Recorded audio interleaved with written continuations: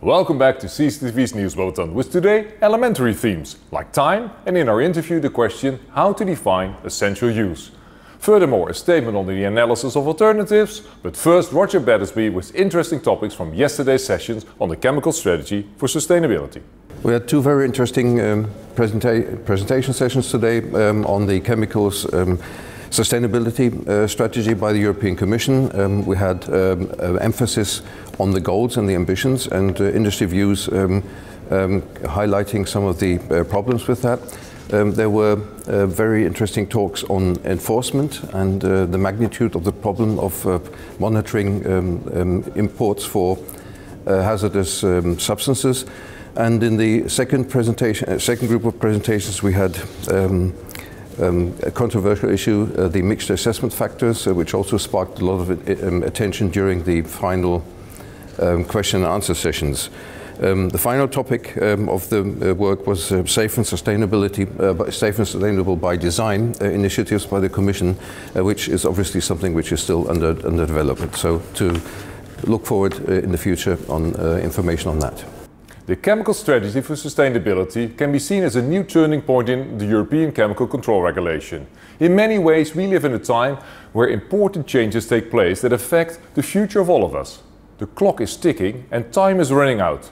But how do we measure time? A great place to explore this is Greenwich. I've asked the local reporters to go there and have a good time while exploring time. Hi there, what is the ship behind you? It is the iconic Cutty Sark, Britain's most famous and only surviving tea clipper. It was built in Scotland in 1869 and set sail on her first commercial voyage to China in 1870, loaded with beers, spirits and wines. Once unloaded in Shanghai, the hold was then repacked with tea for London, hence tea clipper. Tea clippers were designed to hold as many chests of Chinese tea as possible. Every inch of space was tightly filled with 300-pound wooden chests of tea.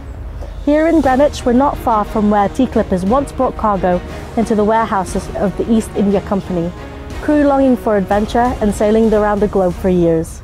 When sailing on the Cutty Sark, how do you measure time? Time in a year. Isn't that from Rent the Musical? 525,600 minutes, 525,000 moments so deep.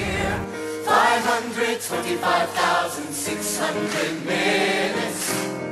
How do you measure a year? In daylights, in sunsets, in midnights, in cups of coffee, in inches, in miles, and laughter, in striving. 525,600 minutes.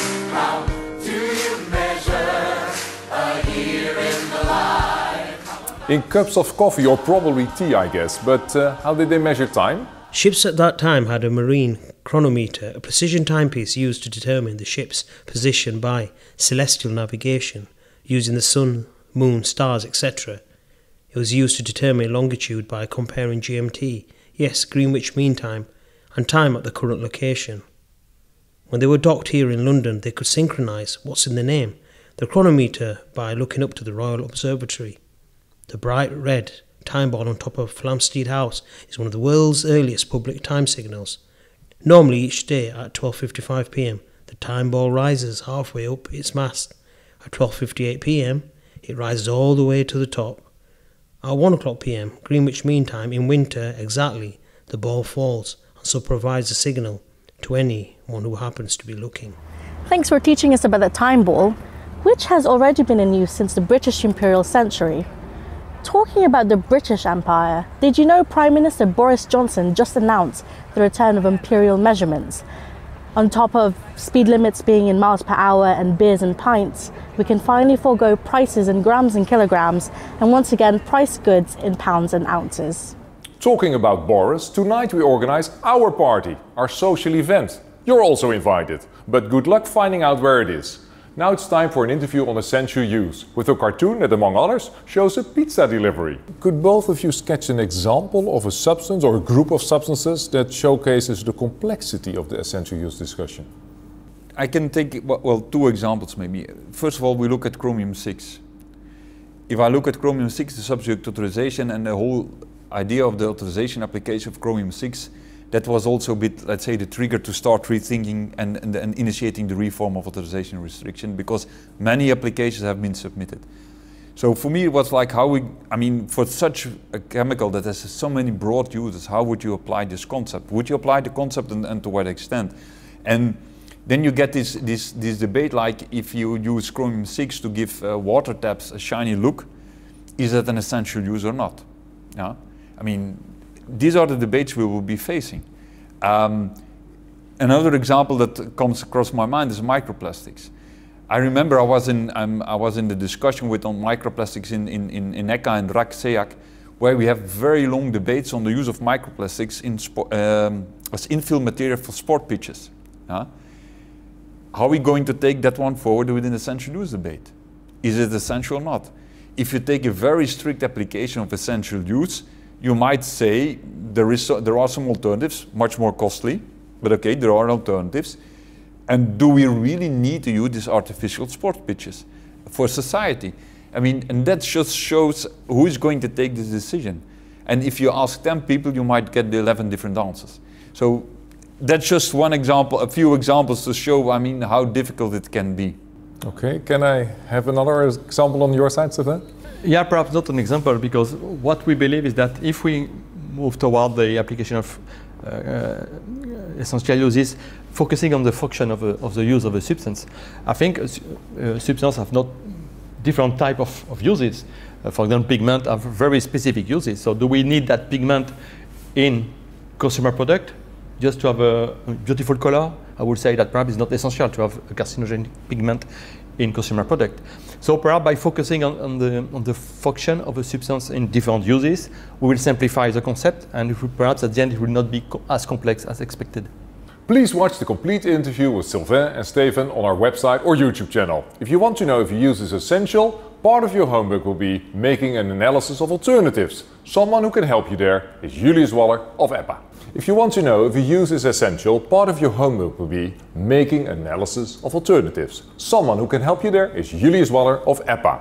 Julius, what are the challenges when making an analysis of alternatives? Well, the problem, Tjeerd, is we live in a big world, and the internet will show you that people have alternatives for everything. And so it's quite a saga to have to write an analysis of alternatives these days. And your statement is? Well, I was joking when I said saga. It's not an Icelandic saga, it's the Commission's saga. Substitute alternatives generally available. And my statements will be, saga generally aren't, but proving it is a different matter. Julius, thank you very much. Before we finalize with the forecast, let's see if our local reporters, let's call them Sherlock and Watson, have already found the location of the social event.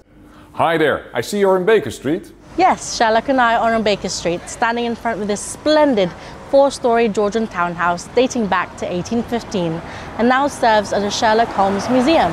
The museum opened its iconic doors in 1990 and now attracts thousands of visitors from all over the world, making the pilgrimage to the home of the famous Sherlock Holmes. Dear sir, how do we find the location of the social event? Normally we leave some hints in our ChemCon TV Wednesday bulletin. Little hints. To a great mind, nothing is little. You don't have to solve this mystery, only if you want to join us tonight. I would say no man would obviously burden himself with such a small matter. But with such a social event as ChemCon conference, it's elementary. Don't you think, dear Watson? You just might take a wild guess. I don't guess. I observe. Once I've observed, I deduce. Okay, maybe some observations from previous hints can be useful. In Budapest, I told Tibor we cross the bridge when we get there. And the social event was in an old bathhouse, in this case, across the bridge.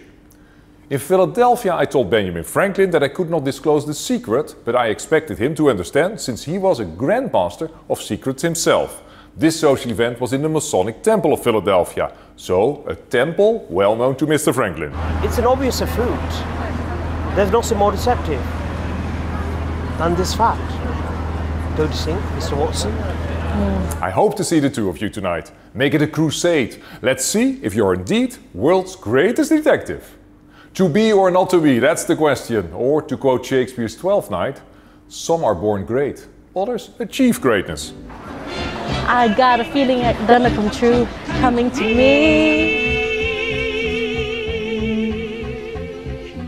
Could it be yes it could. Something's coming, something good. But it is gonna be great. Let's find out. You will tonight, if you find it. Hey, thanks for the song from West Side Story. Now let's focus on today's program in the forecast of the day. In the morning, our focus is authorization and restriction, both theory and practice as it is today, as well as the proposed reform scenarios for authorization and restriction. In the afternoon, we continue with restriction developments of PFAS in Europe, North America and the Asia Pacific. Also in this session, more on essential use. Thank you for watching, and for those in London, enjoy the sightseeing and looking forward to seeing you at tonight's social event.